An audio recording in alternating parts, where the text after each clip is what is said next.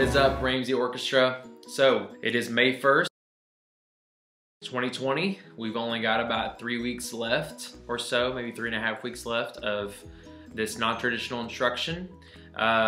Today, we are gonna be talking about professional musicians. I kind of had a hard time thinking about what I could do to be able to talk about professional musicians in this setting, because I'm not one, I'm your teacher. But what I'm gonna do is I'm gonna talk about how they got there. I'm gonna talk about what I know with my education and my experience, how professional musicians get to where they are. Every professional musician's journey is different. It's very, very different. Different work hours, different connections, different locations.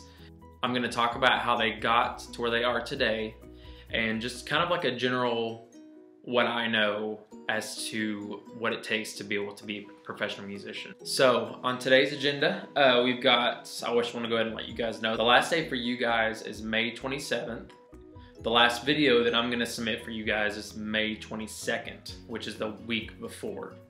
So, finishing out the school year. Based upon what you guys voted for our learning topics, we're gonna be doing, next week is gonna be spent on how string instruments are made. So how each instrument, violin, viola, cello, bass, are made, okay? The week after that, we're gonna be talking about repairs and how we can be able to repair our instruments and what repairs look like for string players. They're gonna look different than band instruments, obviously, because they're made different. Because that's a career. That might be a career that some of you might be interested in, how to repair string instruments, because people who repair string instruments make pretty good money. And then the last week, we are gonna do symphony orchestras. And a lot of you guys talked about in the votes that you wanted to learn about band and choir. So I might be able to implement the band and choir into the symphony orchestra so we can learn those two subjects together at the same time simultaneously. Because you have to have a symphony orchestra with band and orchestra, definitely. There's a lot of music that has choir, band, and orchestra all performing together. That's got some pretty incredible music. A lot of movies, soundtracks, they're full band, orchestra, choir all together. Now, we are gonna talk about student awards.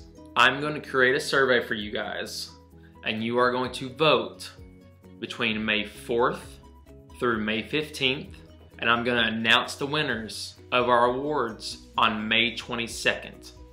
For Student of the Month for the month of May, since this is our last month of this school year, I'm gonna allow you guys to vote up to 3 people for Student of the Month, okay? The reason why is because this is the last one, and if you wanted to be nominated for Student of the Month for this school year, this is your last chance, and then next year, it's all brand new. So anyone who won this year, you'll be eligible to win again next year. Now, for our awards, and all of these nominations will be up to 3 people, but only 1 person can win each award. And these will be the ones that you will get to vote for. So outstanding 6th, 7th, and 8th grader are individual awards that are given to orchestra students who completely encompass orchestra.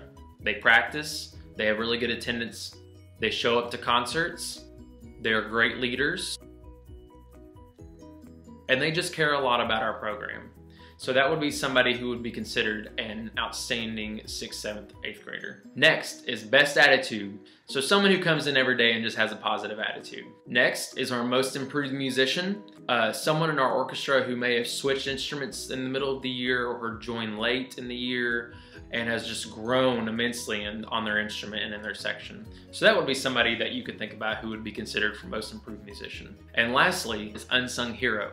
So this will be an award for someone that doesn't necessarily meet being an outstanding student, but is someone who works very hard for our orchestra program and someone who dedicates a lot of time and a lot of practicing. And either of these awards, outstanding and unsung hero, doesn't have to be a section leader. It can be anyone in the orchestra. And if you've won Student of the Month, this does not apply to that. You are able to be nominated for outstanding student for the year. The awards for that will be trophies that will be personalized with your name and the school year, Ramsey Orchestra, and what the award is for. And I will be mailing those out to you guys as soon as they come in. Once I have the results and I have announced them, I will be able to put the order in and I'll have them sent straight to you. The next few awards that are not ones you'll be voted for, these people will automatically get these awards for doing this year, is All County.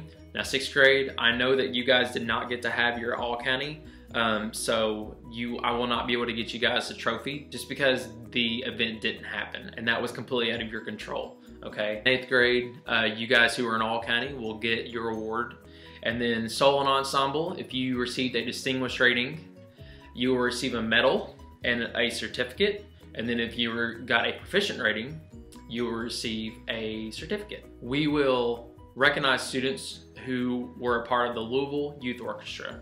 So I think that kind of wraps up everything for our agenda for the day. So now let's kind of break into our lesson.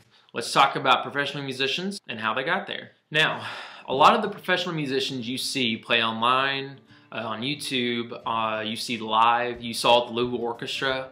A lot of those people started playing when they're between the ages of 3 and 11. 10 and 11, that's about your all's age when you all started, most of you, but some of you could have started when you were 6, or you could have been playing since you were 3. A lot of these musicians have been playing at a young age because the younger you are, the more your brain absorbs and the more you can become comfortable doing things a lot quicker. So whenever these kids started playing, a lot of times they started taking private lessons one-on-one with an instructor, with someone who has been playing that instrument for a very, very long time, who then themselves are a professional musician in a lot of sense. And these students take lessons with them at a young age, and they're able to work with them and make them better, give them music to work on specifically that they'll be able to succeed at, and not just in a classroom setting like how we play, because some of our music we play is very, very easy for some of you. Bass players, your music can be pretty easy sometimes. So being in private lessons, you're able to be challenged in ways that I can't really challenge you. They played in their school orchestra, okay? They didn't become professional musicians and just play on the side. They played in their school orchestra. They participated in community ensembles. So for you guys, that could be like the Louisville Youth Orchestra that you have to audition for. Being a part of the Louisville Youth Orchestra is a great way for you to be able to meet new people, see people you don't play with every day, like on your instrument. Having a different conductor, you'd have a different teacher. It wouldn't be me. You'd have a different perspective of a different conductor and how they do things, how they run rehearsals. And also, these students participated in solo and ensemble. They participated in All County. They participated in every opportunity that was given to them to be able to achieve what they wanted. They spent a ton of hours practicing. Hey, can you rewind that and tell them that one more time? They spent a ton of hours practicing.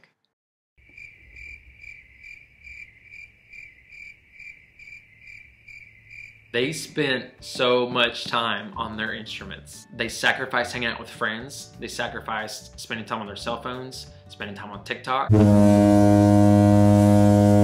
They used their time to get better at their craft because they understood that they had a talent and it was something that they loved and something they cared about that made them want to do that for the rest of their lives.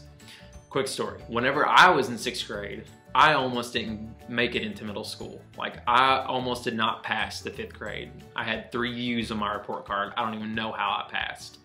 I was going through a hard time and it was just a lot for me.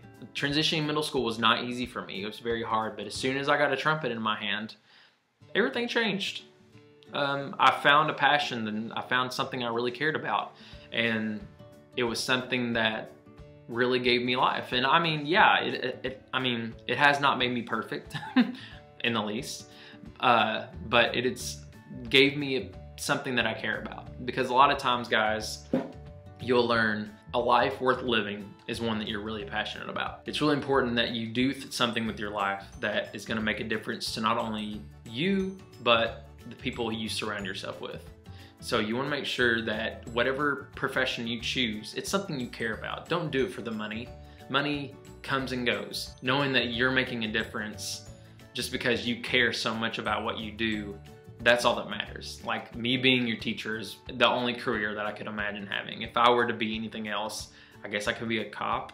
So after musicians have performed in their middle school orchestra or their high school orchestra, done All County, they've auditioned for things, they've done solo and ensemble, they perform, solos at nursing homes for their parents, for their grandparents, family gatherings. I mean, they're spending as much time as possible as they can on their instruments to make themselves better, because they know that's what they want to do. They'll then have to apply for colleges. If you want to be a professional musician, you have to apply to go to college. It's not something really that you can be able to just go out and do. Now, some people can if you're good enough and you have the personality to be able to network well with others. Networking meaning that you build relationships in a specific career. So say I work at McDonald's, someone who works in the drive-thru, and I eventually want to become a manager.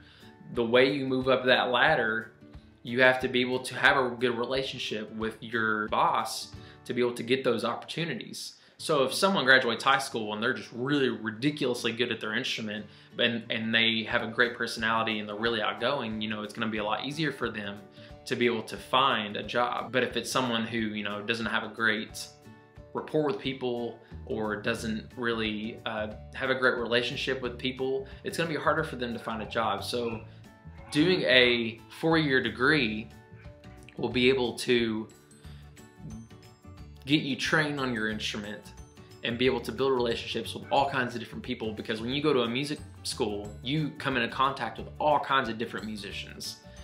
You're not only with orchestra, you're with band and choir, guitar, elementary music majors, people who are wanting to only focus on elementary education. You've got music therapy, you've got music technology, music education that I took. It's a lot. You have a lot of options. So you're going to come in contact with a lot of people that are going to need, you never know. Like, for example, I hired a saxophone quartet to play at my wedding. They were friends that I went to college with, and they performed at competitions, and I asked them to play, and they got paid for that. So they had practiced a lot together as a quartet meaning four people in the group. So they got hired on to be able to perform because they practice so much. Then they have to audition to be able to go to a school for music, because if you're gonna get a music degree, a lot of times they'll give you a scholarship to be able to go to school there. So you practice, you pick out some music, you learn scales, and you'll probably have to sight read some music. But you go and you auditioned, and granted, now think guys, you're a senior in high school. You've been playing since 5th, 6th grade, maybe before that. So you've got tons of time to prepare if music is something you really care about and something you want to pursue. But you have to audition in front of the professors at the university you want to go to, and they'll call you or they'll send you a letter and let you know if you get accepted or not. And guys, musicians deal with rejection a lot. They have to. Musicians fail. They're gonna fail.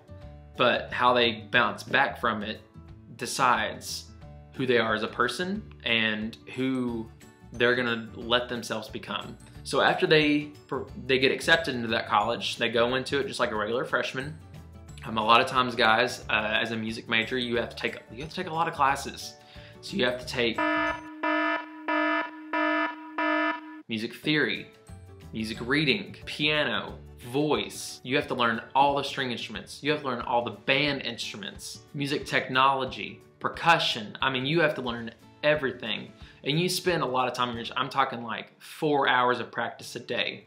If you're a music major and you're not spending at least 3 to 4 hours on your instruments outside of rehearsal, you're not spending enough time on your instrument. That, or you're just really good. But a lot of times, people who are really good only got there by practicing.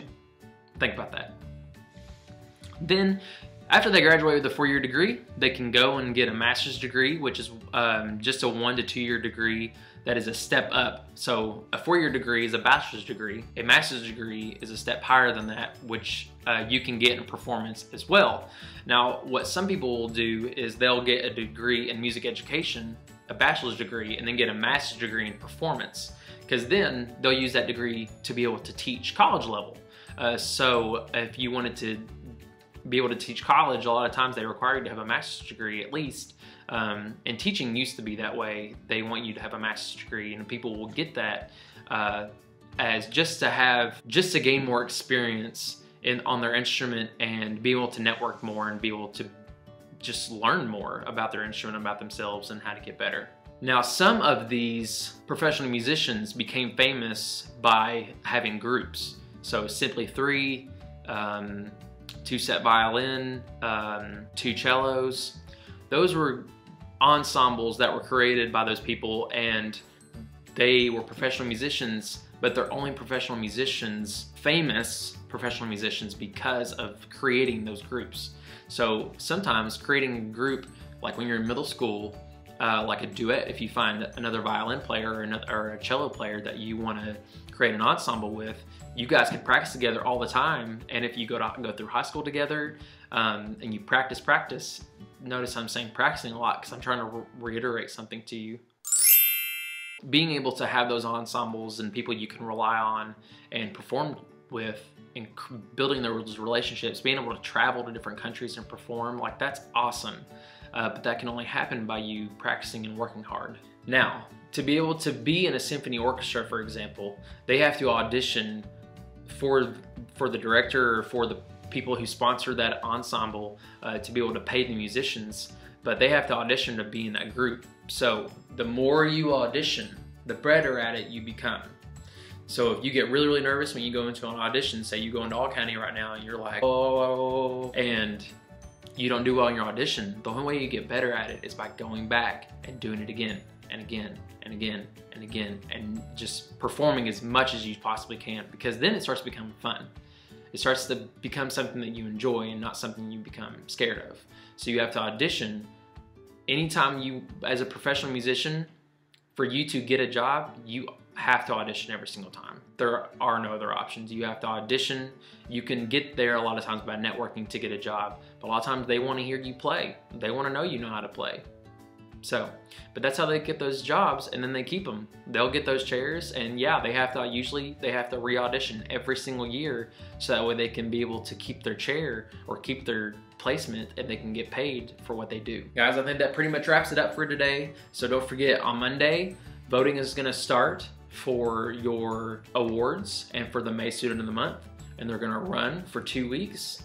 And then on May 22nd, I'm gonna announce who wins the school year awards and who is our Student of the Month for the month of May. Be sure to comment what you learned in this video. Hopefully you learned something new about what it's gonna take to become a professional musician. So get your check-in for the day, and I will see you next week. I love you guys, and I hope you all are taking care of yourselves.